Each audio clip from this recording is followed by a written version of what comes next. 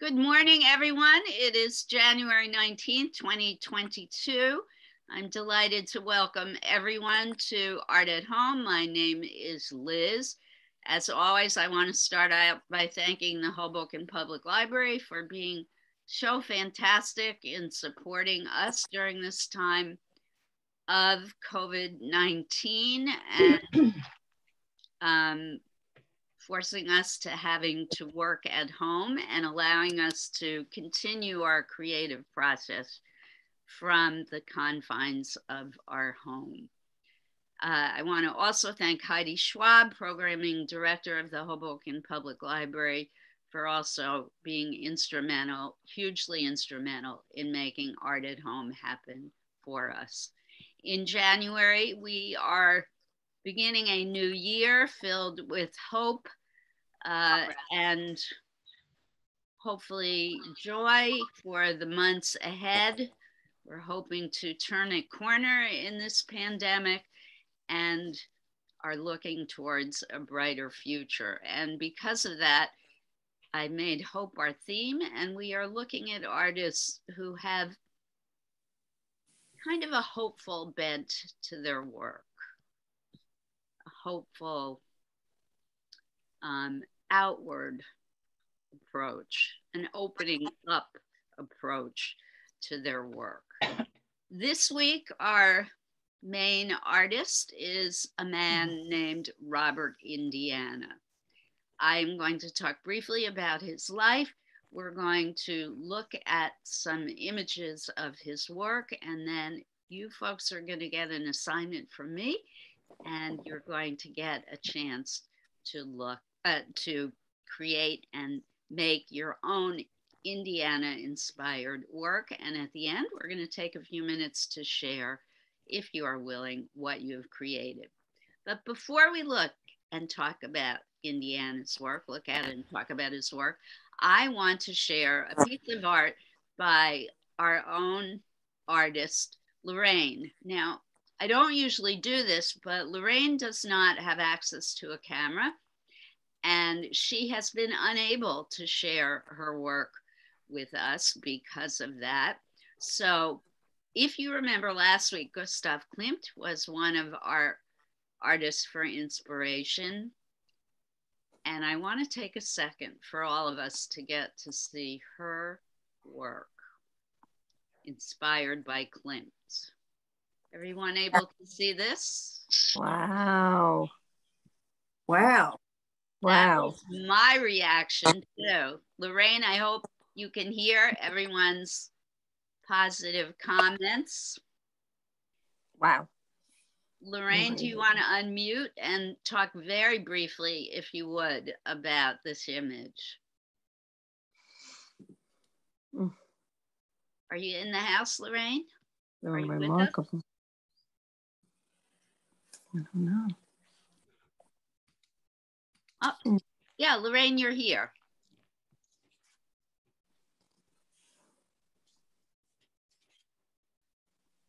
Not able to speak? Maybe during sharing time. Oh, wait, we have something in the chat. No, we can't hear you, Lorraine. Not sure why.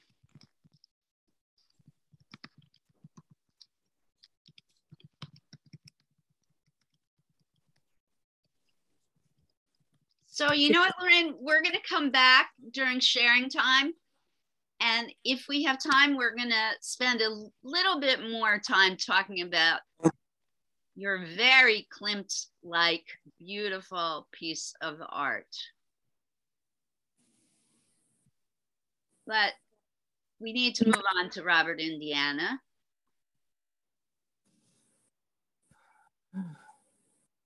So thank you for allowing me to share it, Lorraine, because it was quite wonderful. Robert Indiana was born Robert Clark, interestingly enough. He was born September 13th, 1928 in Newcastle, Indiana. He was adopted by Earl Clark and Carmen Waters. And after his parents divorced, he relocated to Indianapolis, where he chose to live with his father, so that he could attend the Arsenal Technical High School from 1942 to 1946. He actually graduated as the valedictorian of his class. He served 3 years in the United States Army Air Force.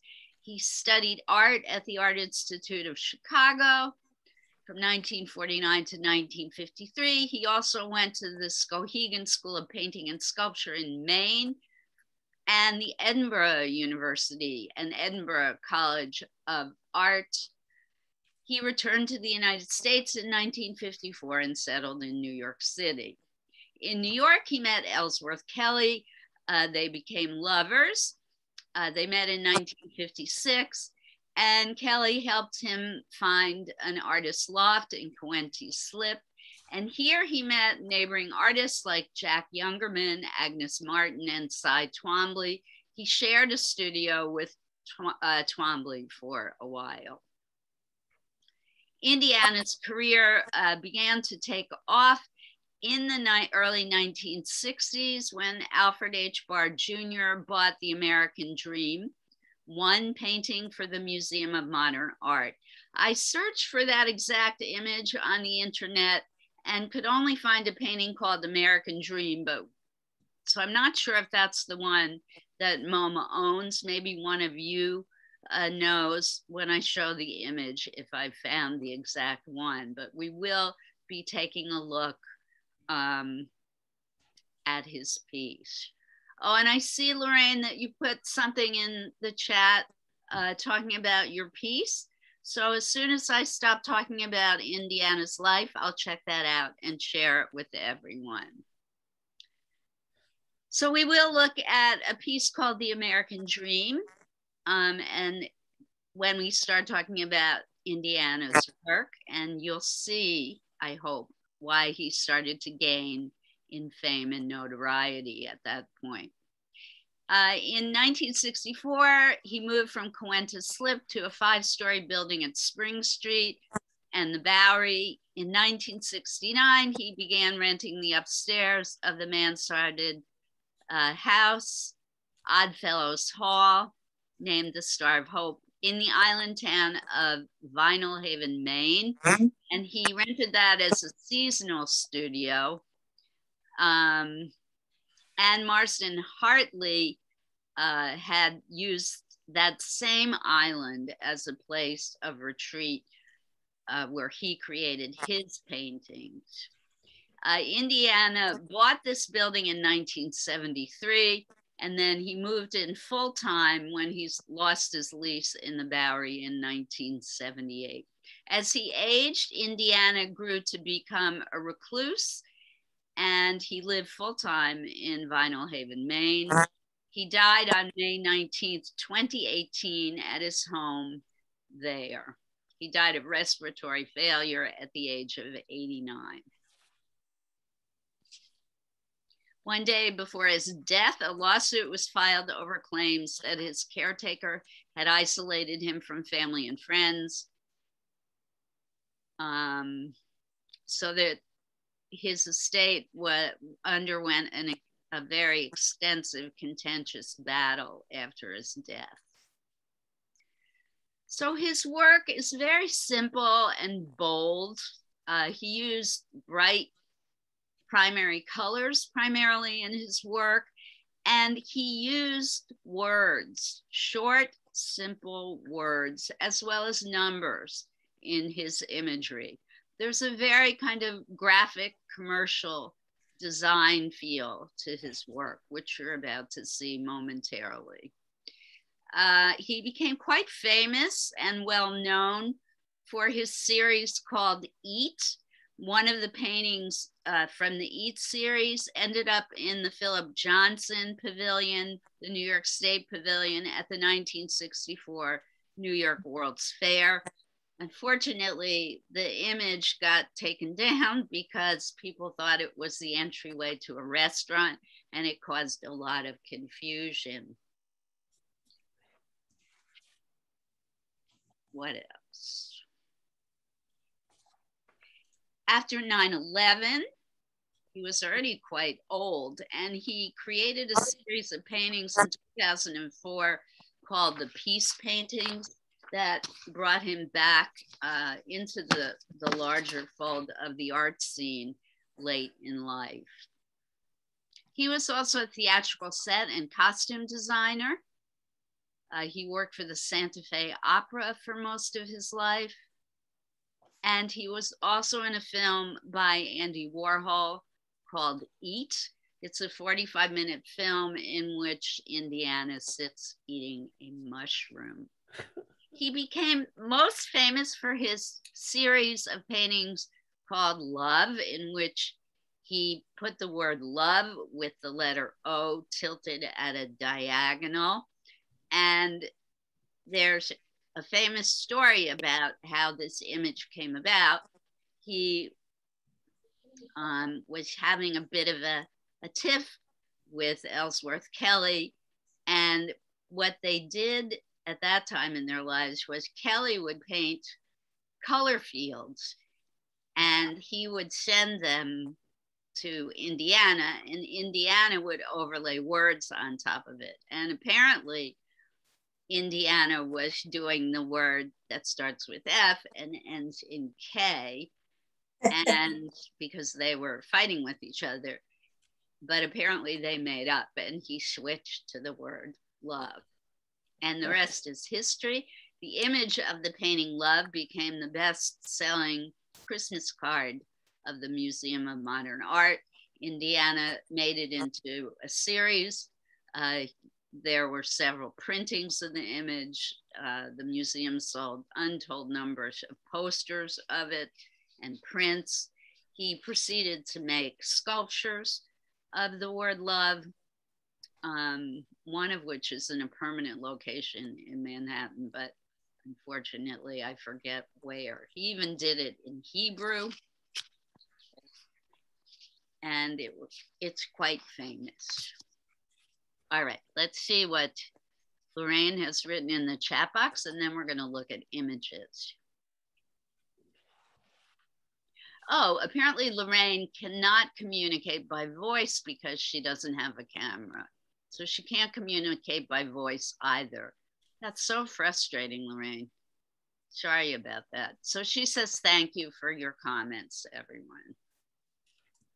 We love your painting, Lorraine. And we're delighted you're a member of the class, even with your, what do we call them, disabilities? Limitations. Yes, even with your frustrations. All right, so now we're going to look at Indiana's work. You're welcome, Lorraine. And keep doing art. Art on. So here we go with Mr. Indiana. This is American Dream.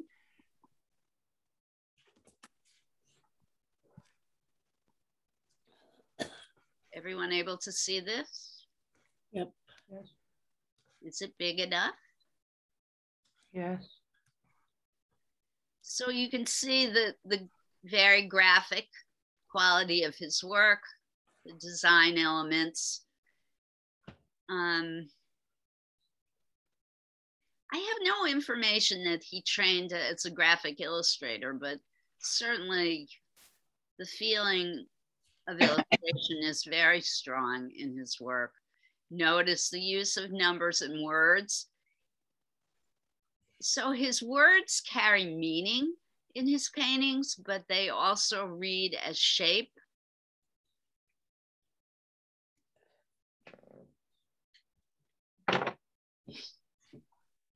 Very geometric, although how much do we love the non-geometric form of these black shapes that he's put all the way horizontally, 1, 2, 3, top, middle, and bottom of this piece that give it a really nice rhythmic flow.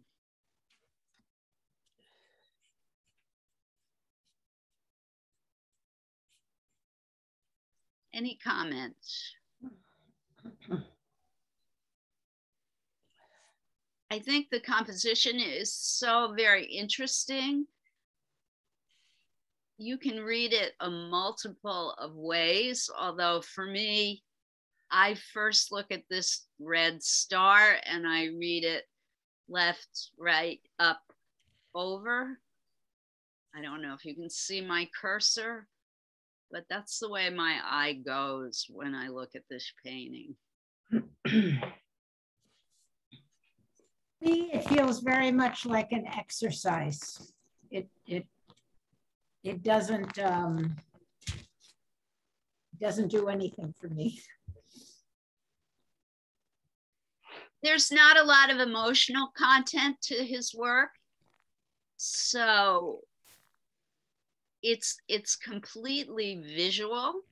If you are a person who needs warmth and depth and feeling to your imagery,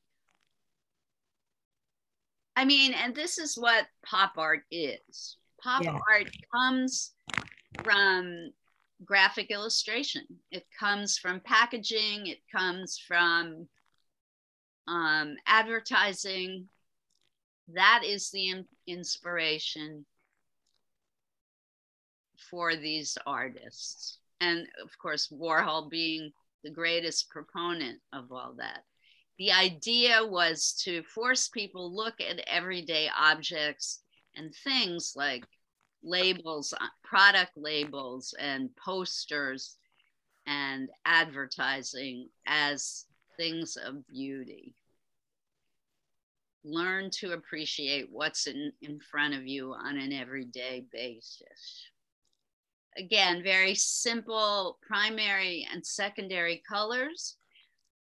I like the repetition of the star shape and certainly the circle as defining elements of the composition of this piece.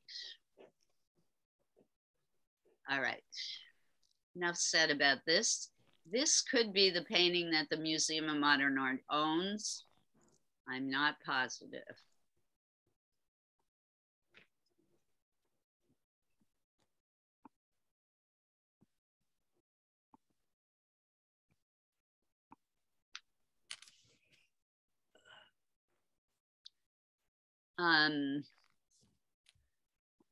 Not going to enlarge all of these. I think we're going to go quickly now through. This is one of his earlier works, I believe. Again, you can see how he's inspired by advertising and illustration. I can't see anything. You can't see anything at all? No. The image hasn't come up, Liz. It just says you started screen sharing and it's just buffering. Okay, let's stop the share and try again. Let's try this one. No, yes, maybe. No. No. What about that? No. Well, we may be having technical difficulties.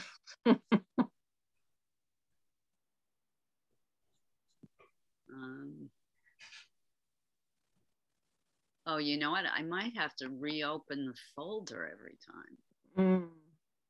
That stinks.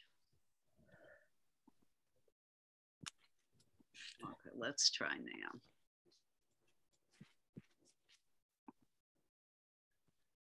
That may be what the problem is. Okay, what about now? No. It says Elizabeth has started screen sharing. It's black and has that written on it. I know what I'm going to try. Let's jump right to the love image, shall we?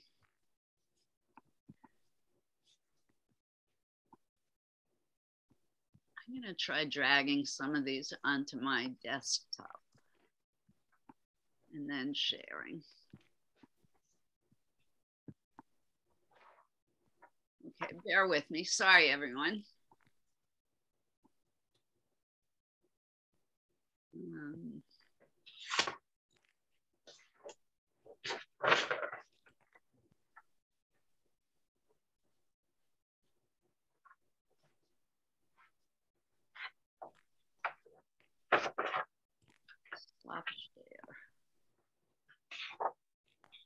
Share screen.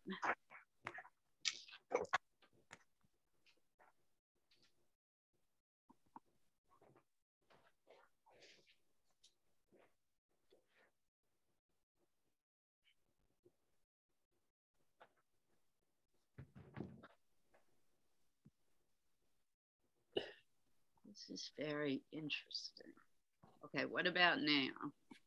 Yes. Okay.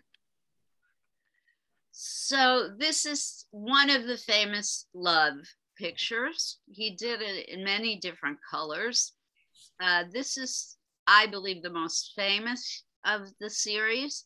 He said that he made the most of the image red and green because his father worked at a Phillips gas station when he was growing up, and red and green are the Phillips colors. And the blue stands for the blue Hoosier sky of Indiana. Indiana's the Hoosier state. So he would look at the red and green of the Phillips gas station sign against the blue of the Indiana sky. The letters are monumental. They become shapes as opposed to letters, but the largeness of the letters certainly give the meaning of the word a power, I think. I love the negative shapes that he emphasizes by using this block style font, the way he chooses to fill in the central portion of the letter as part of the composition is pretty inspired. All right, let's look at a couple of others.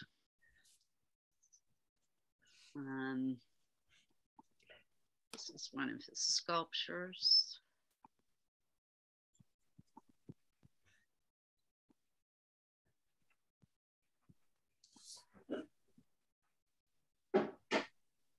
I actually feel as if his sculptures are much more powerful. What do you think? Any comments? I like his paintings. I love his colors and the quality of the paint on the surface. Okay. Yeah. They're very smooth, his paintings, almost as if he was using rollers as opposed to brushes. But I do believe he used brushes. Okay, thank you, Robin. And thank you, Suzanne, for your comments. Love all your comments. I like the sculpture so much because you can see through them. Liz, would you say the background is intentional there?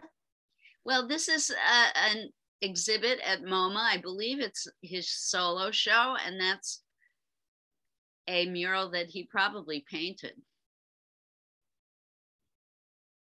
I think that's one of his pieces on the wall behind. I just like the whole placement of the sculpture against the backdrop. I agree.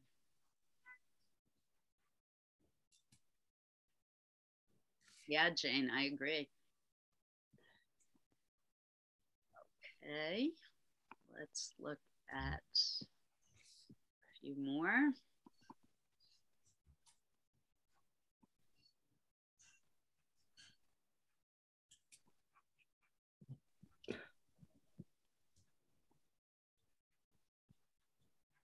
So he did do other words.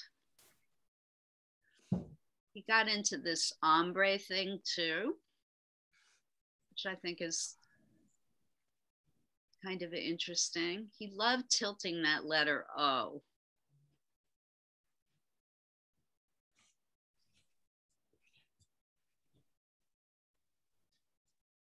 Again, I love how he uses the negative shape, the way the negative shapes become something completely different.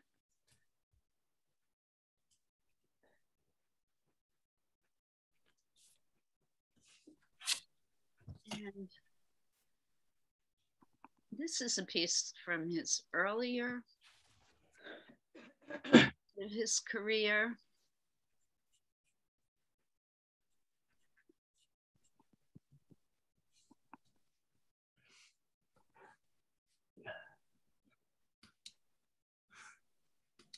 This might be part of the American Dream series.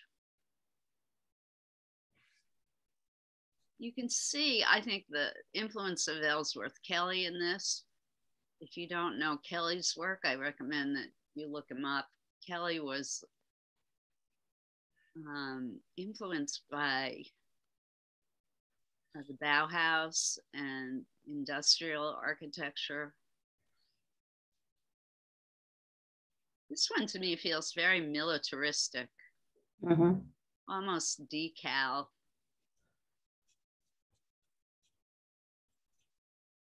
Still with the basic primary and secondary flat colors. I like that it's positioned in a diamond. Oh, this is something when we do our assignment today that I want you to pay particular attention to. The way he likes to take a shape in which he creates the overall composition. So in this one, it's the diamond, in which he's put a circle, in which he's put other geometric shapes. So this is a helpful way to format a composition. Start with one geometric shape in which you do your smaller shapes. And using a diamond like this is very unusual. It's kind of unique. Okay, here's the last one we're going to look at, and then I'm going to give us our assignments for today.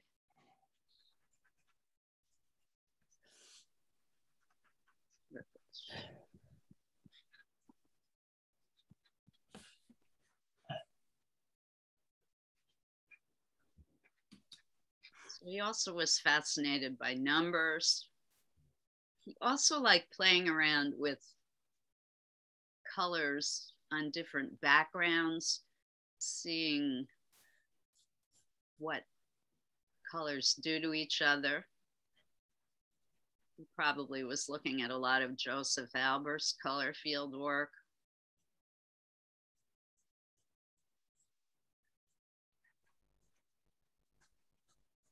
Again, very, very, very pop art, very commercial in style.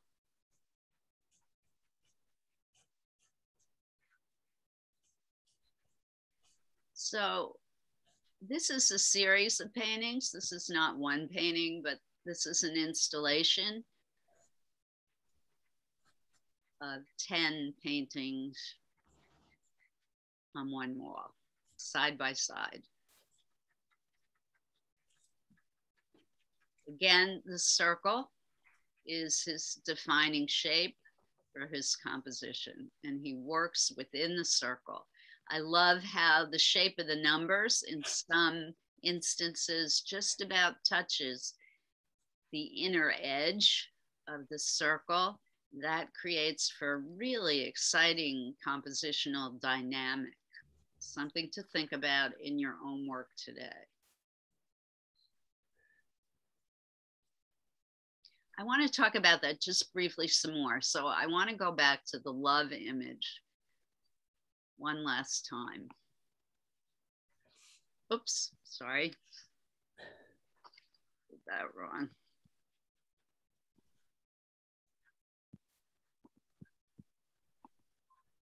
So I really want you to focus on this in your own work today. Here he started, obviously, with the square of the canvas, but notice the way the letters not only touch each other, but touch the outer edge of the square of the frame. I want you to really think hard about that in your work today, because that really, really helps you to create an amazing composition. It doesn't have to be symmetrical, but it helps you to create these extraordinary negative shapes that you can play around with. You can play with color, or if you do, you could do this just in black and white today. You can play with dark and light. All right. Not a lot of talk today about Indiana's work. Are there any comments that people want to make before we move on to what we're going to make today?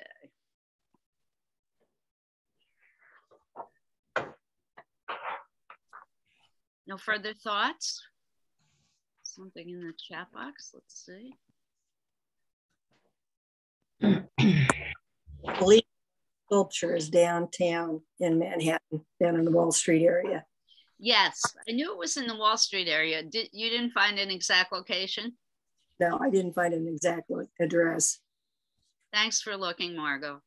I think it's pretty close to the Trade Center for some reason, but I could be wrong. I feel like it's near a subway stop somewhere. Exactly. Which piece is this? The love sculpture. It's an outdoor piece now, somewhere in the Wall Street area. But we can't remember exactly where. We're trying to figure it out. We need Lauren. How is she doing, by the way? She's good. They're releasing her from rehab today. So that's why Dina and Lauren aren't here today. Okay. Oh, that's great news. Thank you. So she'll go to their house for the next part of her recovery. Awesome. Bravo. Oh, Lorraine said there's a love sculpture. Where in Philadelphia? Let me look in the chat. In a Philadelphia park. Yeah, I think there are many probably throughout the United States, probably throughout the world at this point. Robert Indiana did very well in his life. I just found a reference to 55th and 6th Uptown. Oh, there's one uptown. Okay. That's if it's a current reference. This is the one, I think. Okay. It was near the Museum of Modern Art, you know, within that vicinity. Okay. Maybe that's this was dated 2019. I'll put it in the chat. It's near a subway. Okay. Thank you so much. That's great. All right, so here's your assignment today. And I gave you, those of you who are in last week's class, those of you who are on my email list, I gave you advance warning on this. Think of a word that has meaning for you. We are going to put it in a composition. I want you to do it in large size.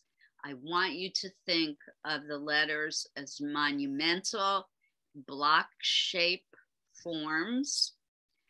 And then if you have paints, I want you to paint this composition. I want you to think of the word as an image, a visual image. Think less about its meaning when you are actually drawing and painting it, and more as something visual. But I predict as you are creating, it's going to come out as something quite emotionally powerful. And the reason I'm making this prediction is because this is going to sound very sexist. I might get thrown off this job even for saying this. I might get fired. But I think because we're female, I think that we're going to have a totally different approach to this concept than Robert Indiana had. But I could be wrong. I could be very wrong. So let's see. That's my hypothesis. If you do not have paint, you could work this project in many different ways. You could create a collage. You could do it in fabric. You could do it in paper. You could do it in marker. You could do it in oil pastel. You could try using crayon resist technique if you've done that with me before. So there are many options for you, but I would try using the letters in block form. Draw first in pencil. Think of a geometric shape in which you are going to situate the letters, have the letters touch the edges of the shape. The first shape, the basic shape that you start out with as your frame, and have them touch each other.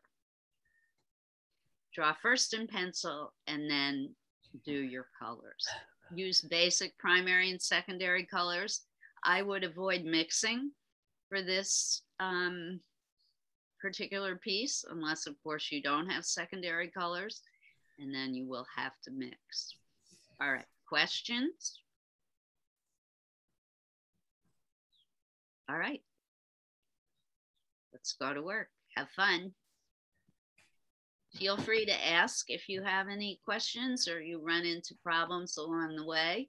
I will be here. I do ask that you stay muted while you're working because many of us like to have quiet while we work. I have muted my phone. It's on Do Not Disturb. I have to turn the volume off now.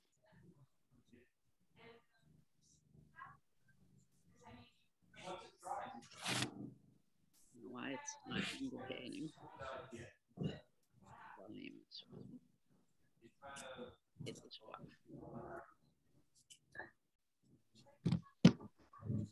Have fun, everyone. I just don't know how to. So I am going to work in pencil first, and I'm going to use acrylic paint. Someone is not muted, so please remember to mute.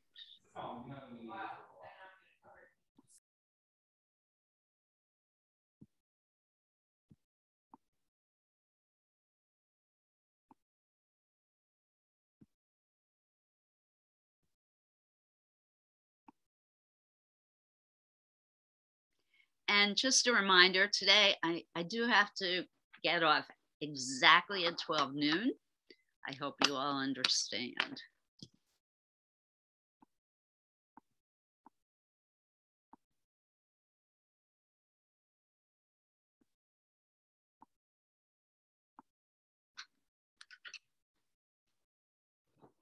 I'll be working on my own piece, but as always, I prefer that you not watch me.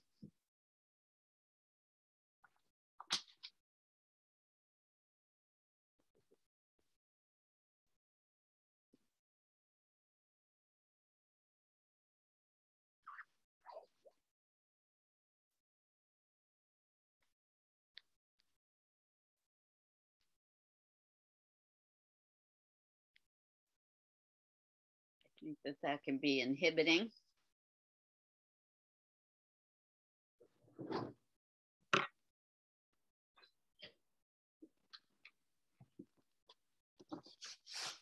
a lot of glare in here today. I don't know what to do about that. It's supposed to be sunny today. Not happening. My word for today, I thought it was going to be dull, but nope. I am going to do the word earth. That's the word that's calling to me today. I'm going to turn my paper horizontally. And my framing shape is going to be a triangle.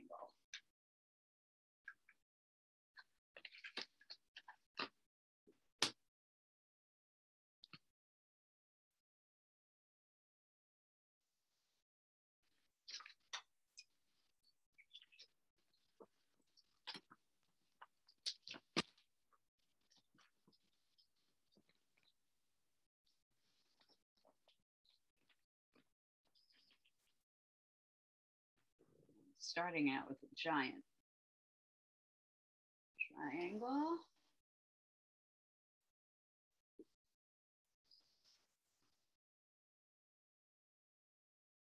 I'm not using a ruler, but if you are truly into the pop art genre, you probably do want to have a straight edge of some kind to stay within that very strict geometric format. And I think within my triangle, I'm going to go even further with my basic shape framing. I'm going to put a circle within the triangle. Remember how Indiana liked putting shapes inside of shapes. And I'm going to make my circle fit within the triangle if possible.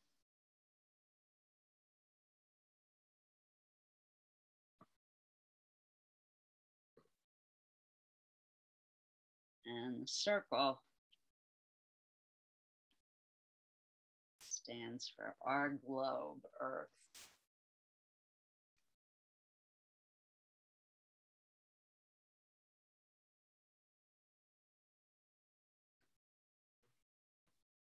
And I don't know why, but I'm gonna vary lower and uppercase letters. My letters, I'm gonna try and make them fill the circle now.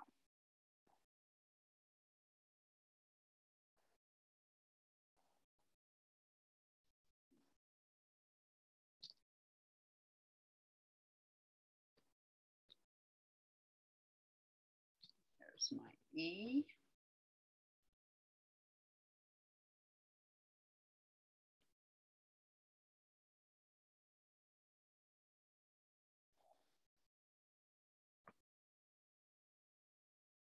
A.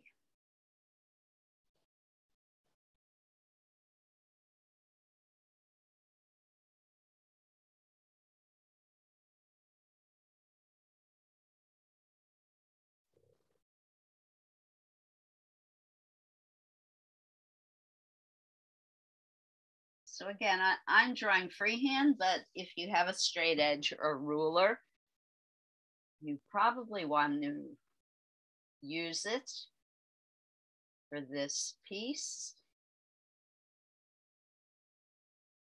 to stay in that pop art style.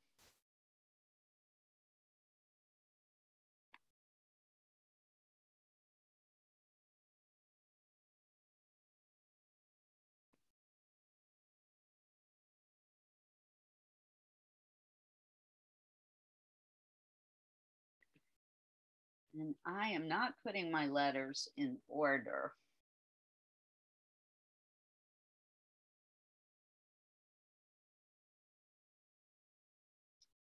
I'm going to put the R up here.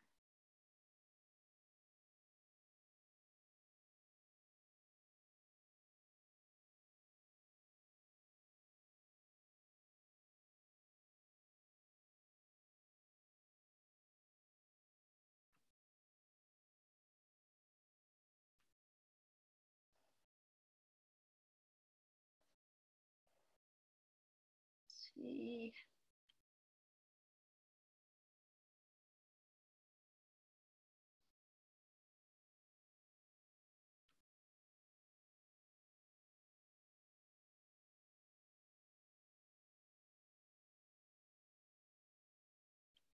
H.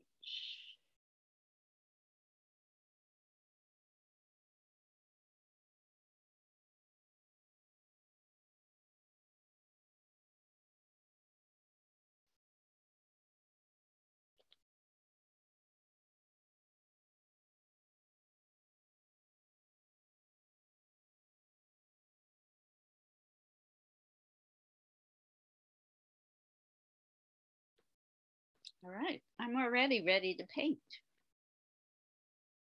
So that is one nice thing about this kind of work. The composition can come very quickly. I think I might work one color at a time too, rather than laying out a whole palette.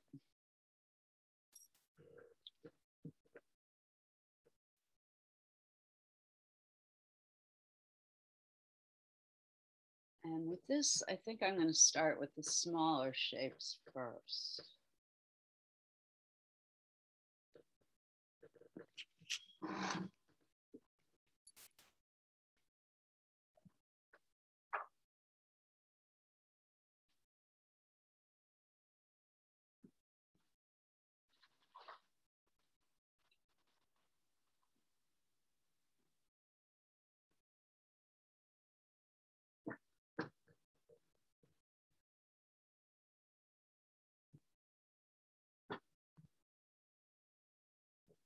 And I am going to run off camera just for a second because the other artist in the house has taken some of my colors. I just realized, so forgive me.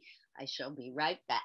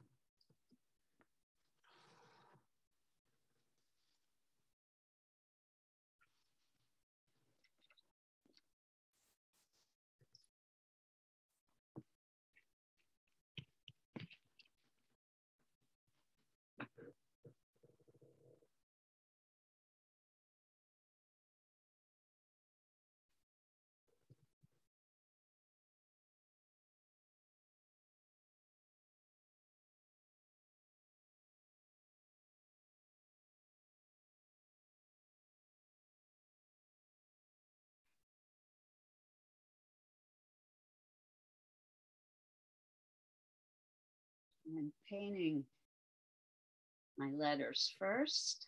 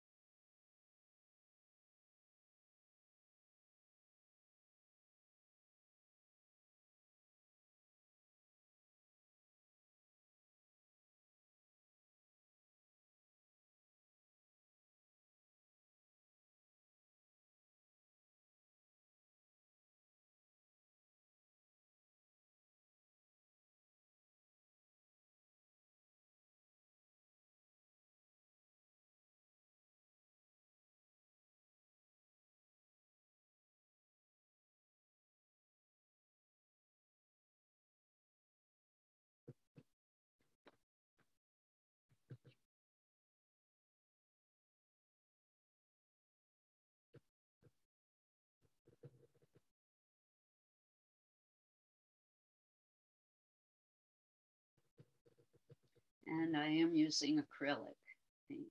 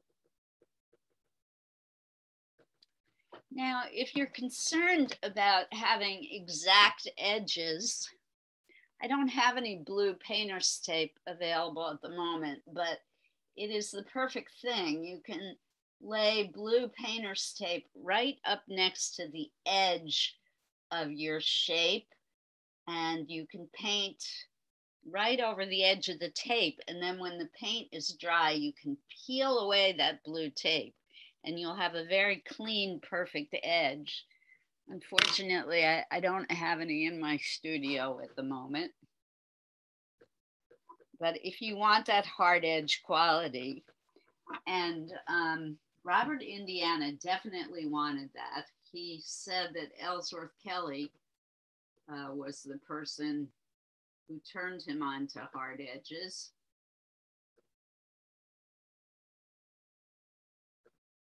And it was something he strove for in his work. I'm trying to remember back to the 1960s. I don't think blue painter's tape was even invented yet. So he had to acquire a very steady hand. Another trick is to hold your wrist to keep it steady. You can also hold the brush in the metal area by the tip of the brush. If you want a hard edge, don't try and control it and hold it way back in the wooden handle part. But if you hold it closer to the hair part of the brush in the metal connecting area, you have way more control.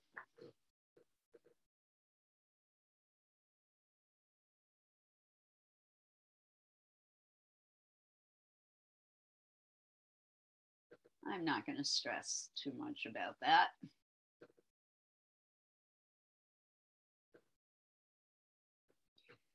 Sometimes with acrylic paint too, you get a very streaky surface. And if you don't like that, particularly with this kind of work, just let your first coat dry and then you can paint over it and get a much smoother quality to the surface of your work. You can eliminate the brush strokes and get a smoother surface to your work.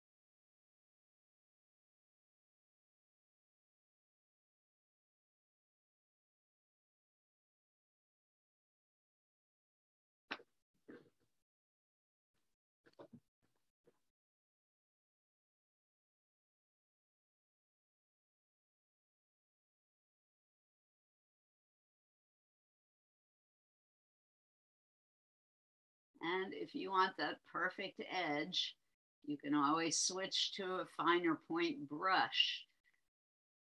Don't paint right up to the edge with the larger brush. Switch to a smaller one with a finer tip.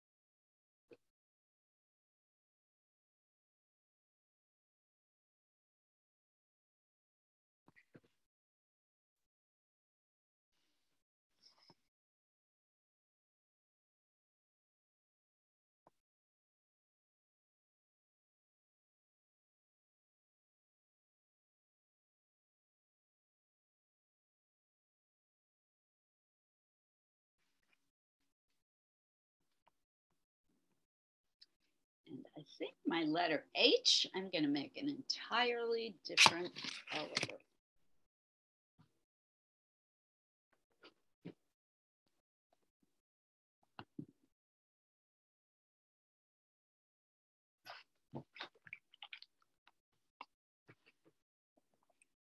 Use my favorite color on earth. That's kind of funny. I'm going to use my favorite color on earth for the letter H in earth. That is burnt sienna.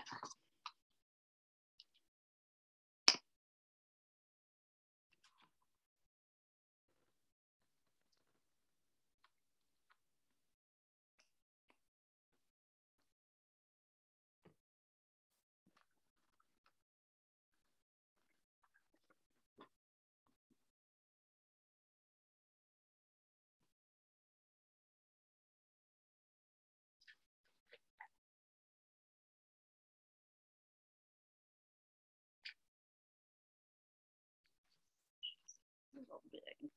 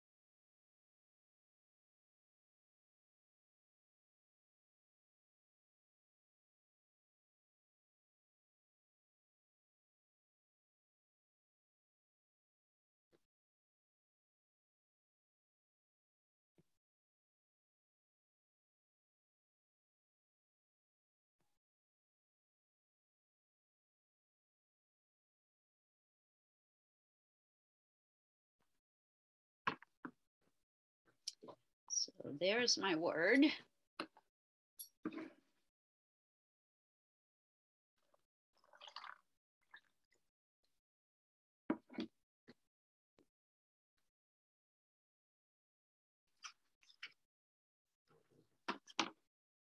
How's everyone doing? No problems? Excellent.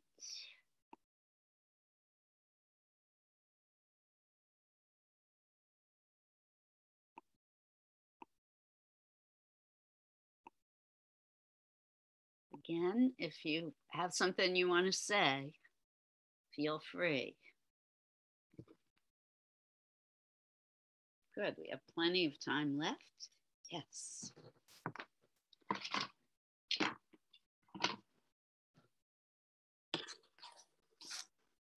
It occurred to me too, if you don't care for Indiana's work, you can always do an anti-Indiana piece, something completely different.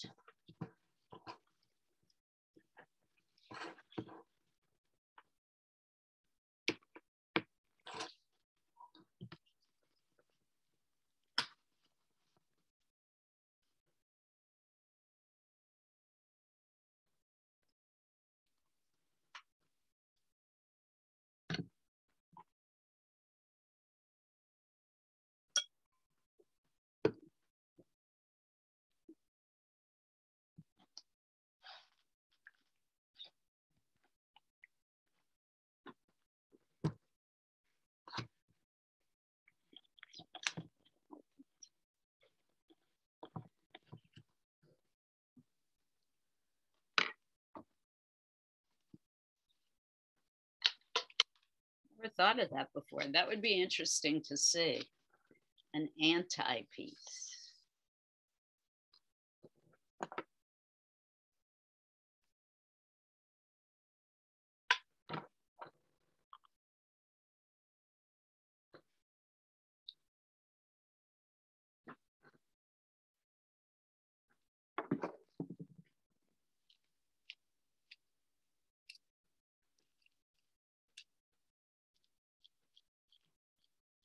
What would that look like?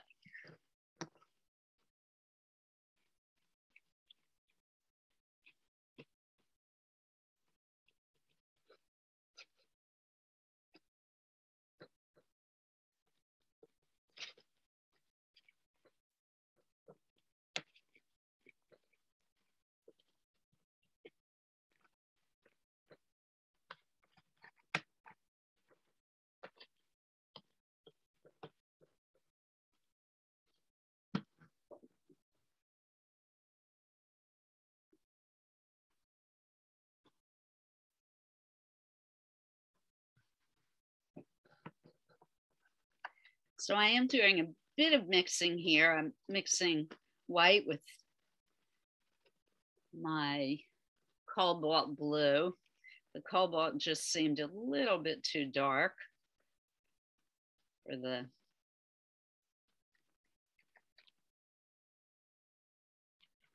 tone of the letters that I've made.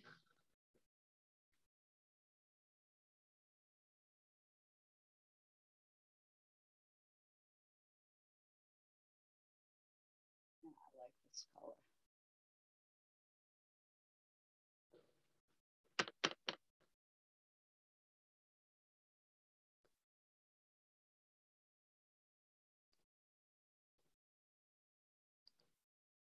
Not going quite up to the edges of my letters just yet because I know they're still wet.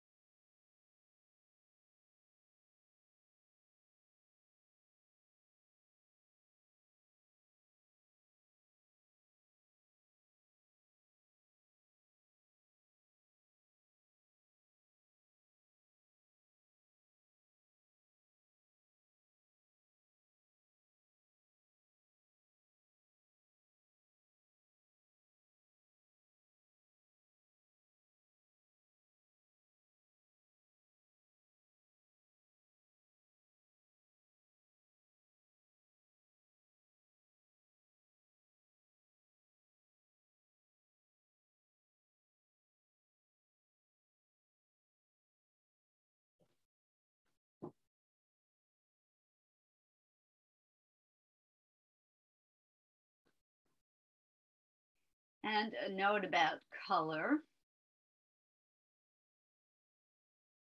You can really make your colors pop by thinking about the color wheel. If you use the primary colors with their complementary opposites, so that would be red with green, yellow with violet, blue with orange, particularly when you're working with your lettering, that can create an exciting composition. Or you can work with dark tone and lighter hue and create exciting things with value.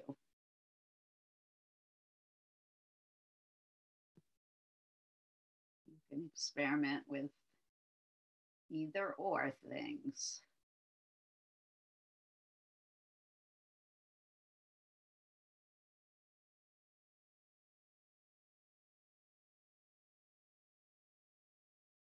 Or you can think about the meaning of the word, which I think is what I have done, and choose colors that emphasize the meaning of the word that you're working on.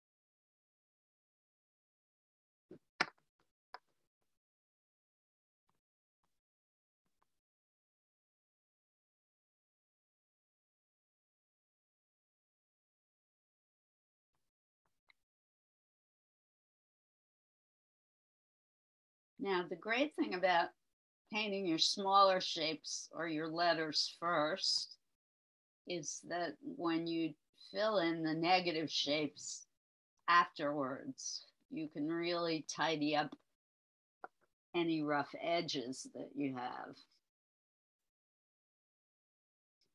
by just painting over them. I always find that such a satisfying thing. I'm not sure why.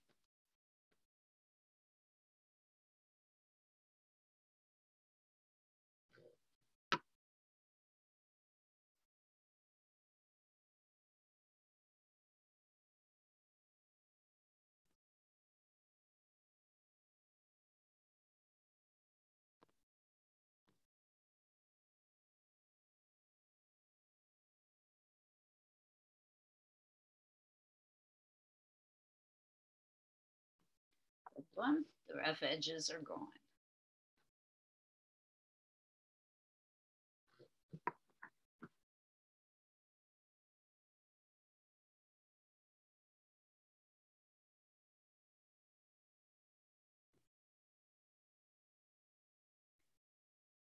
Oops, that was still wet.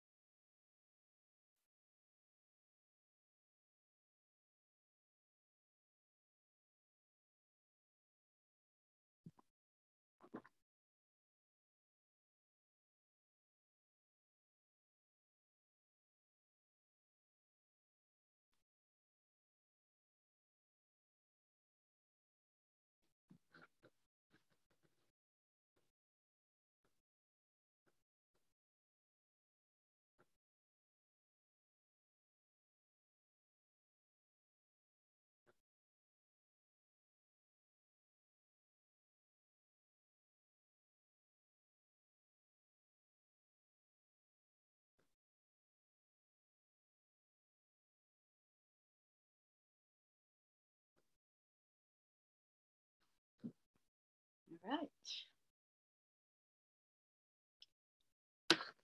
So now I have to decide what color to make the triangle. I think I'm leaning towards red.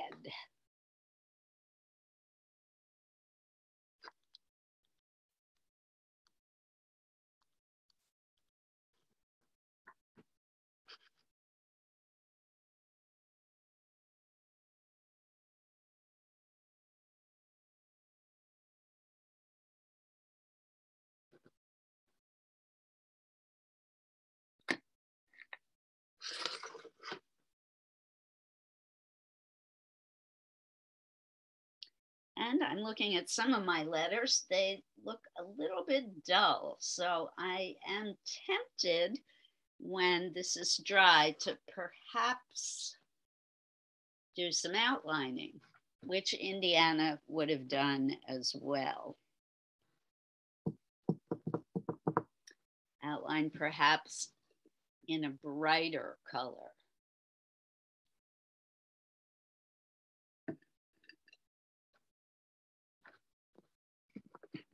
Brighter or darker, I'm not sure which.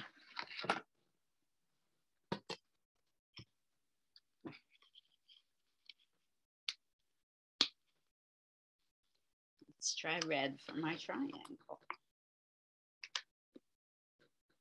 It should brighten up this whole picture.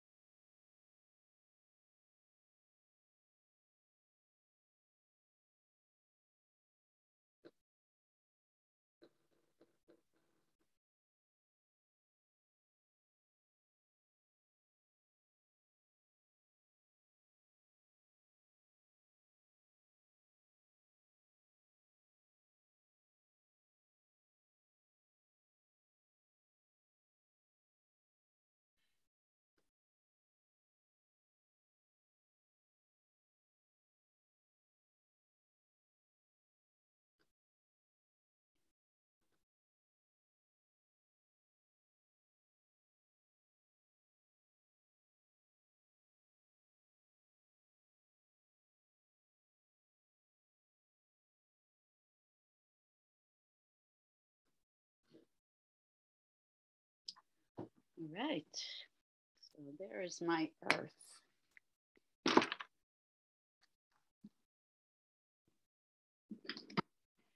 More will be done once it's dry. Definitely need to outline the letters. And we have about 7 more minutes till sharing time.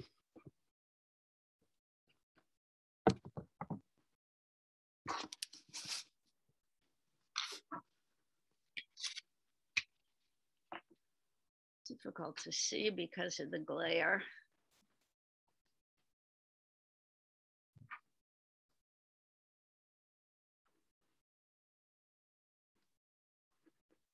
But I think you get the idea of what you can accomplish with an Indiana style painting.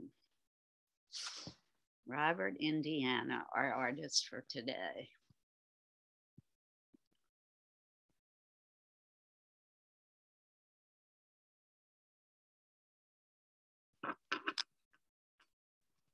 While you're finishing up, I'm going to look up our artist for next week.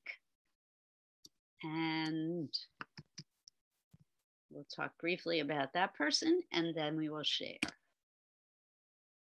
Hope you're all having fun.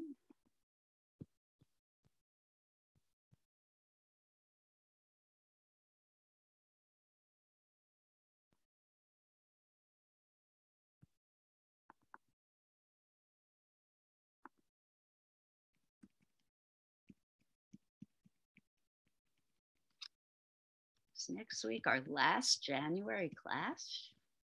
Can that be possible? Oh, take care, Stephanie. See you soon. Thanks. Bye. Bye-bye.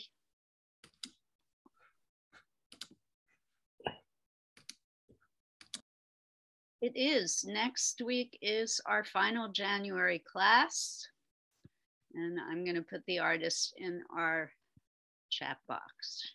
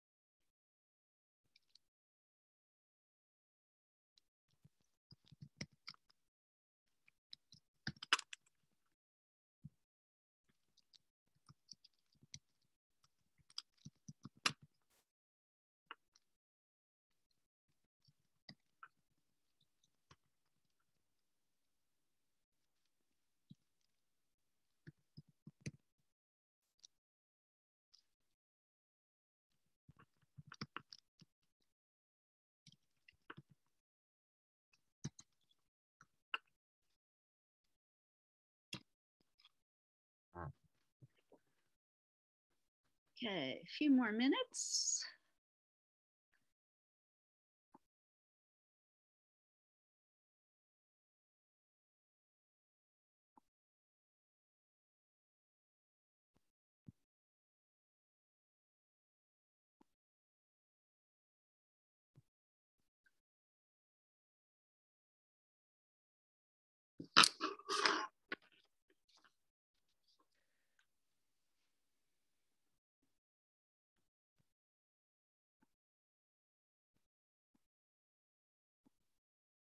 Hi, Vanessa. Thanks a lot. Take care. You're welcome. Hope you enjoyed. Very much so. I know sometimes folks have to leave early. That's fine. Frequently you leave me messages in the chat box and I don't always catch them if I'm busy teaching. So do know that I completely understand. Life is busy.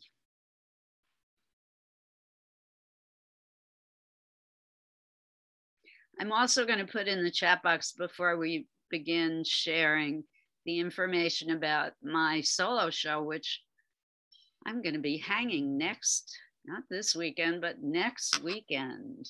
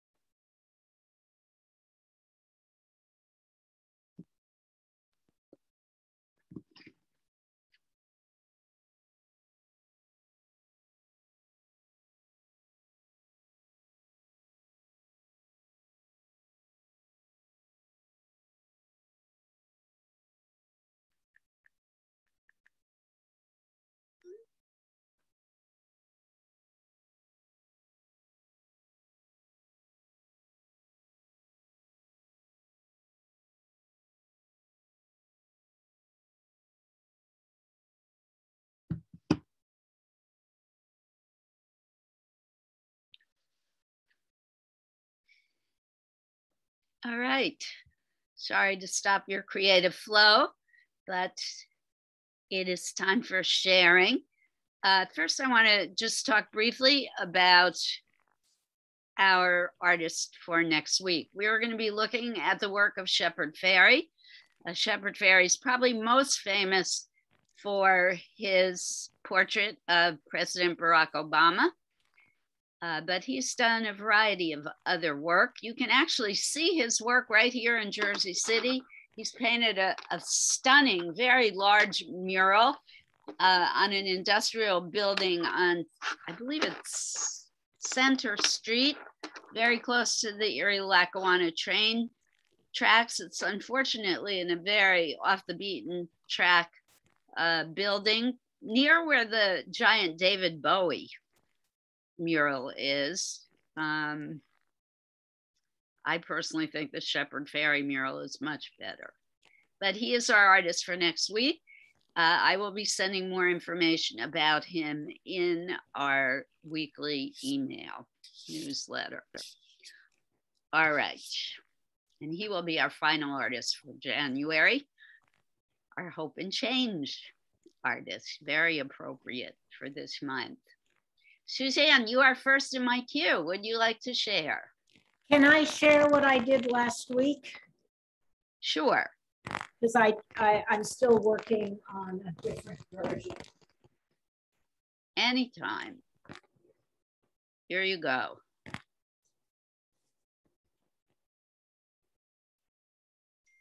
Oh, you've changed it considerably. No, actually, this is what I sent you, and I'm doing another one in acrylic that I've been drawing now that I'm going to paint darker and get the gold in the figure, which, you know, when I did this one, I did it more as a... Oh, see, it looks so much different in person. It does, I know. What do you think? If I've redone the drawing already, and then I get, you know, like, you know, Clint does, get some of the gold, not too much, but involved in it. Try it. Any suggestions, or? Is this the second one or the first one now? The first one that I sent you. This is, I haven't done the... I love this piece the way it is. I would leave it and I would start a second one and use the gold in the second one.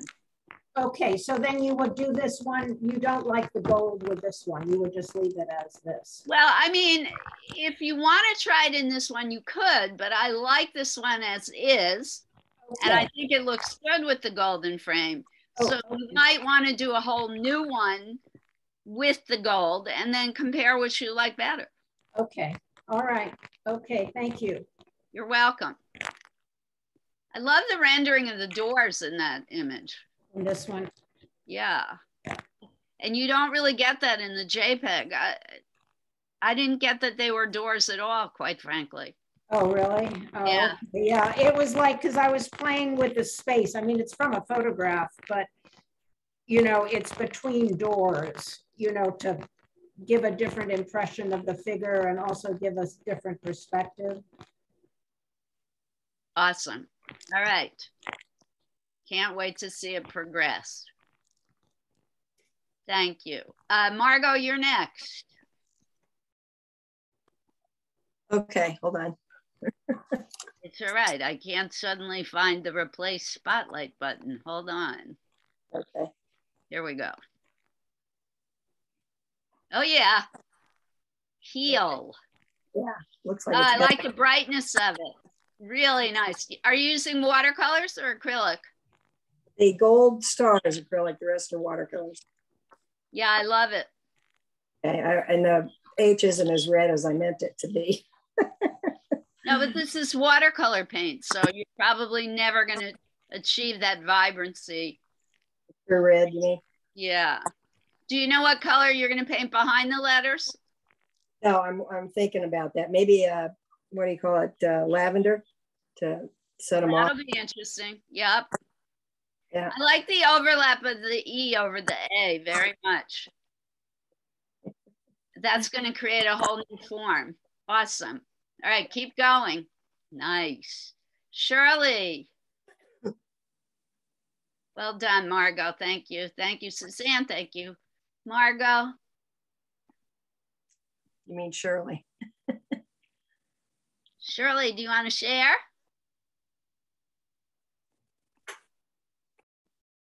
Liz, I only just started the work and I haven't got time to do any coloring, but I can share the work.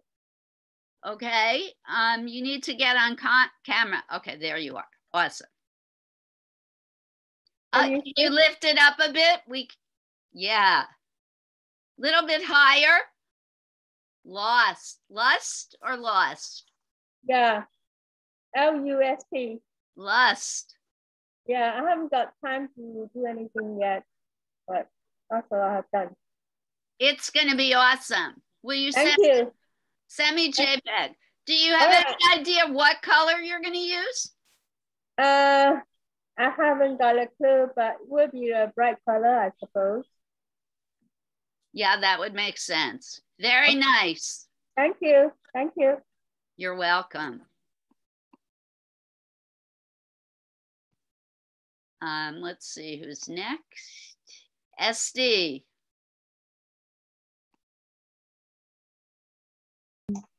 I did two of them. One.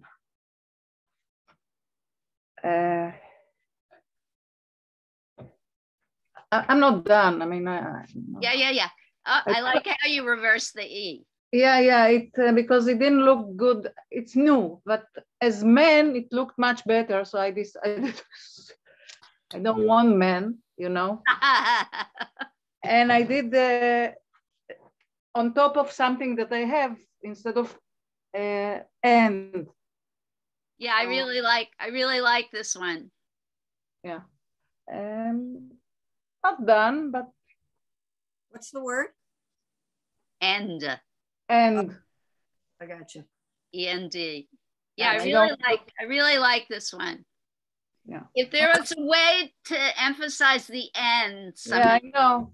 I wasn't sure about the color, but it was done already. I mean, I cut it from a newspaper, so I'll find another color that a little lighter, maybe. Or maybe there's something you could draw on the end to make it a little bit lighter. To make it as a beginning, not as the end. Flowery, happy. Or dots or some, I don't know. I like the idea of putting it on the shredded paper very much. That really works. Okay. Yeah, it really works. Thanks. Okay. And Jane, you're up.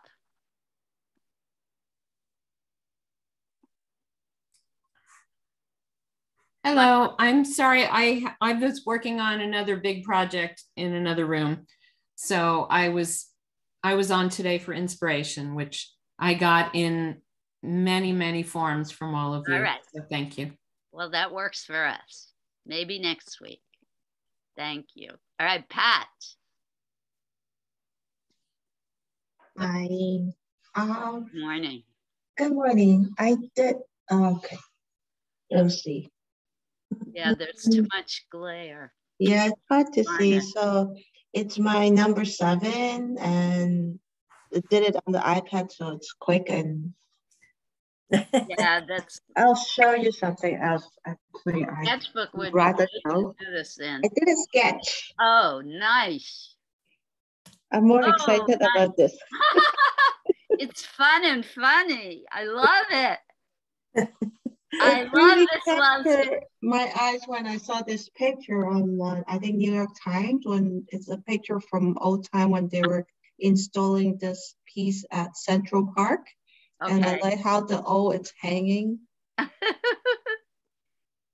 It's not finished, but I really liked it.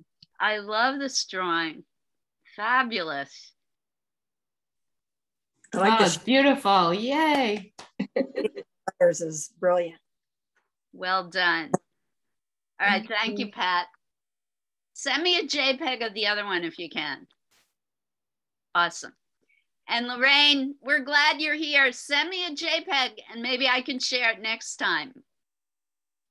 And France May. Thanks, Pat. Woo! Look at this. Beautiful. Yeah. Love, love, love it. So I will do a square later. And I did joy and 2 hearts, but I'm just trying to figure out the colors that I will paint too.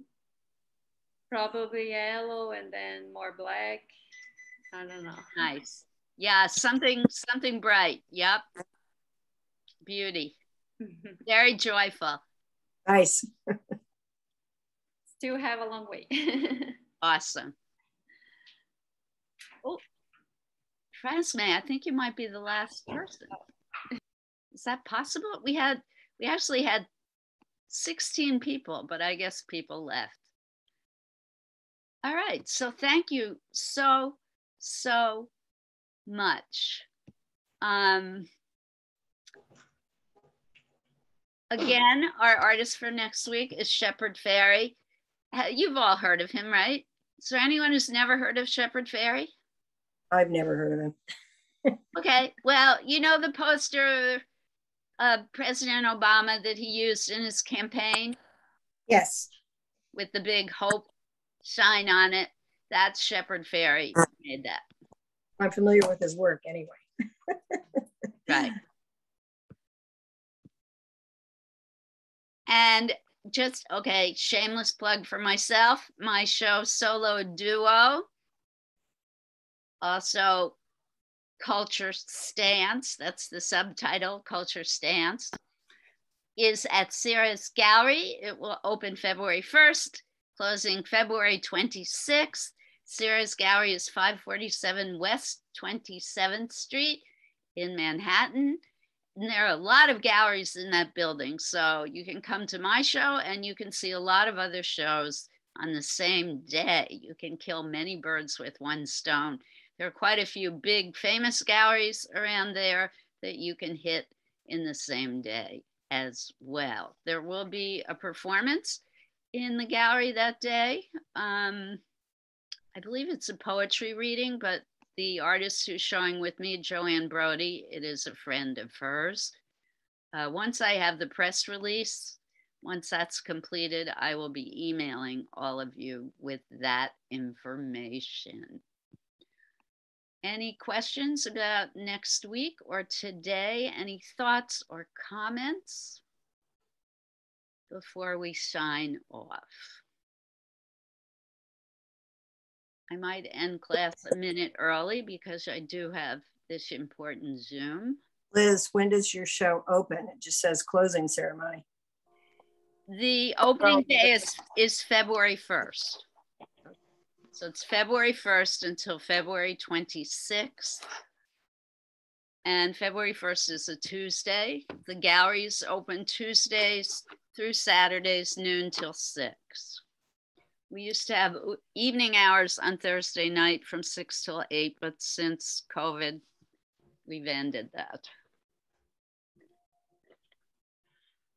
Thank you, Liz. You're so welcome, everyone. It was a great, great class. As always, I loved seeing all of you. Please stay healthy and warm and dry and do art. All right, see you soon. Take care. Send me JPEGs of your work. I'm always happy to make comments. Bye. Thanks for